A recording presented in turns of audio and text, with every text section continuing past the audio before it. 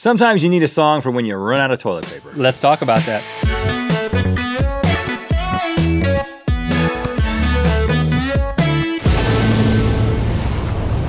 Good mythical morning. Mythical Beast, it is Thursday, and on Thursdays, you guys get hangry. So we've got to do a little grocery shopping today. We pushed the question cart through the aisles, browsing through the nearly limitless amount of stuff that we could buy to fill your question bellies.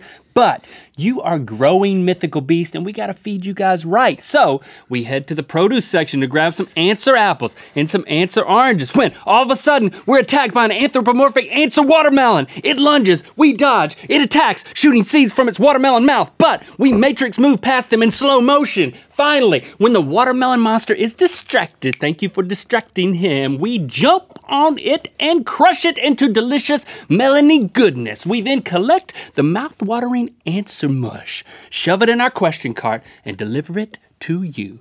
So chow down, beasts. Chow down.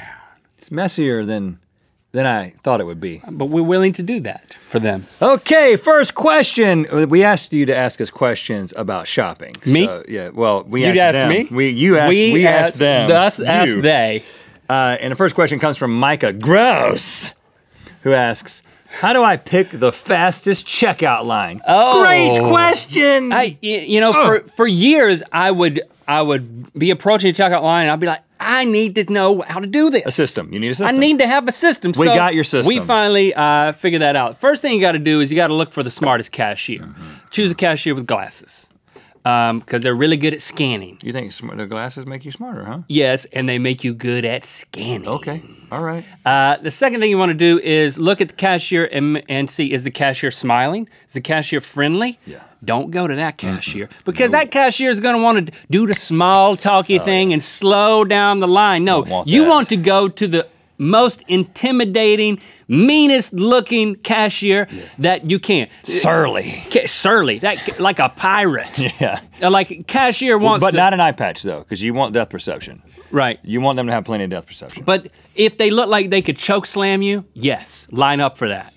Just like a wrestler. Okay, but that's just the cashier, because you also have to worry about the people in line. Now, a lot of people are just like, well, of course, you just don't get behind somebody who's got a lot of stuff in the cart. It is not that simple. No.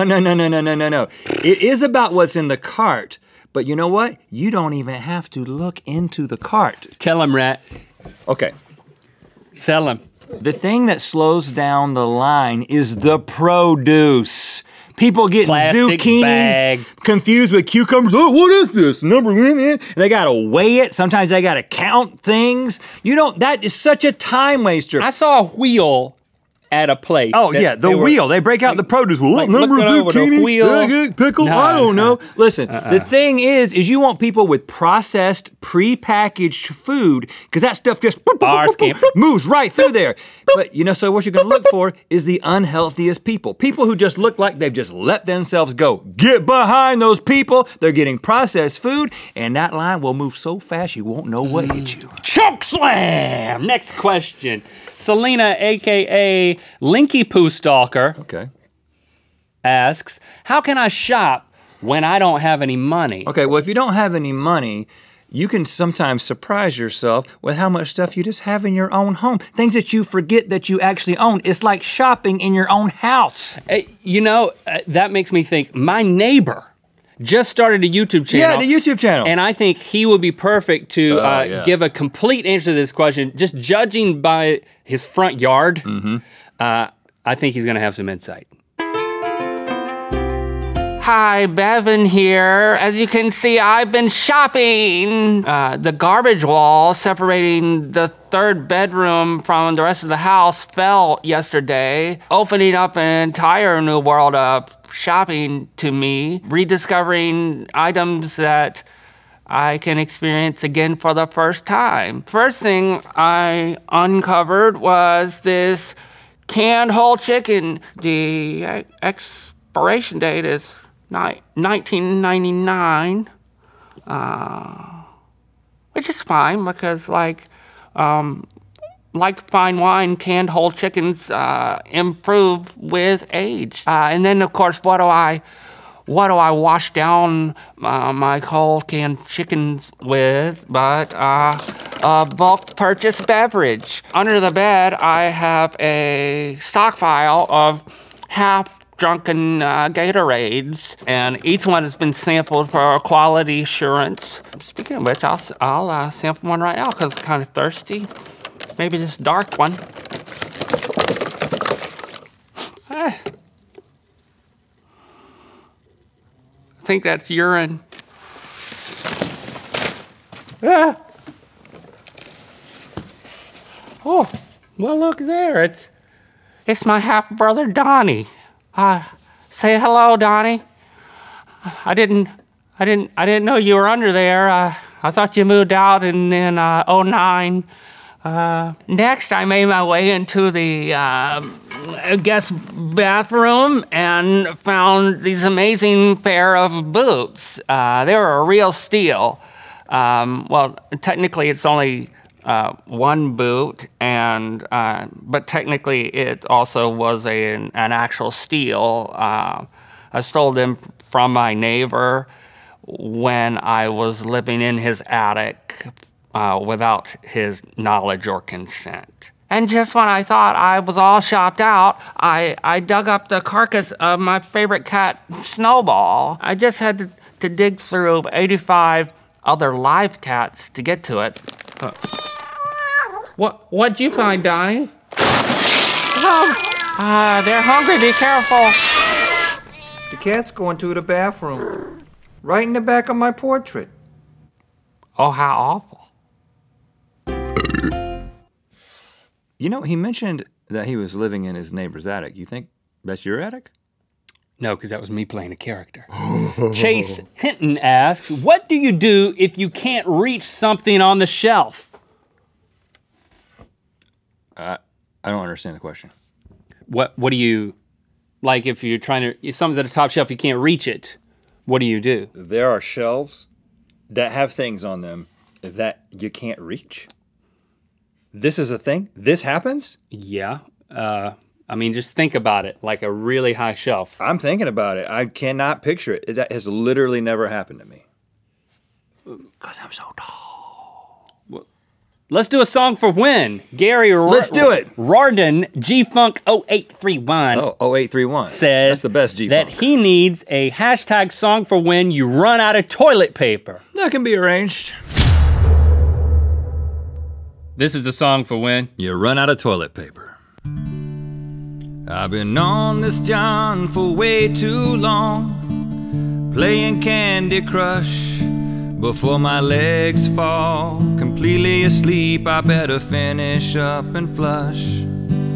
So without even looking, I reach over to grab a few TP squares, but to my utter horror, there ain't no more squares there.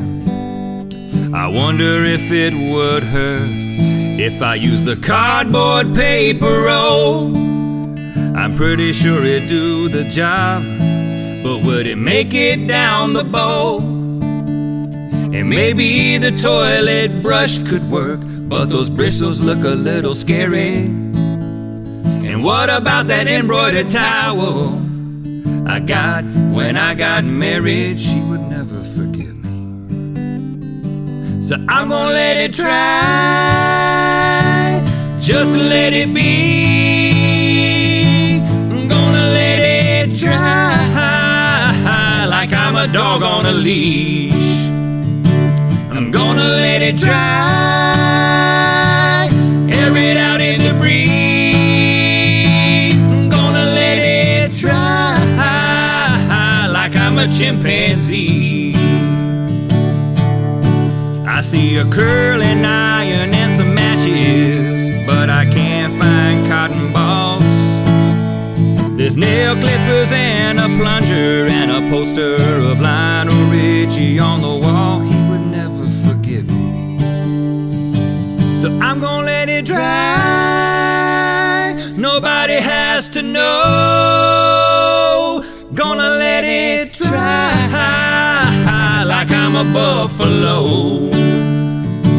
I'm gonna let it dry, like a bird in flight. Gonna let it dry, I'll take a shower tonight. I'm gonna let it dry. I'll take a shower tonight. I'm gonna let it dry. I'll take a shower tonight.